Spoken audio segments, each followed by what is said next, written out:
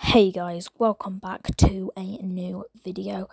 Today we are going to be seeing what happens when Peabody and Rucus meet in Fortnite. So let's jump into the video. Okay, so the plan was to go over to Rucus and basically hire him.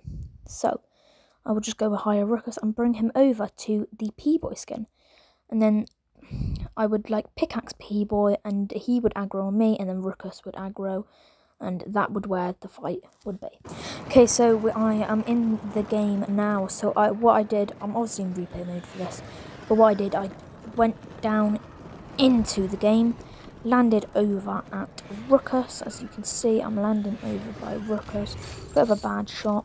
As you see here, I'm over by Rucus. I quickly hire him.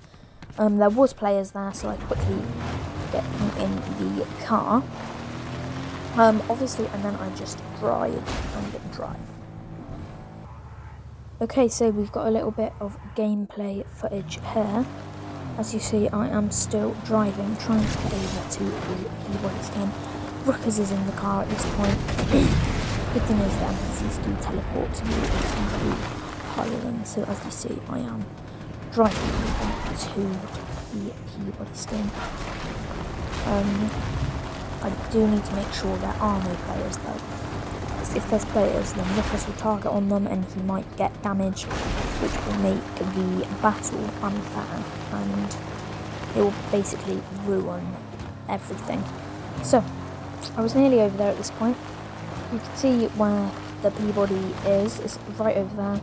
So I got out of the car, and then I went over to the Peabody NPC.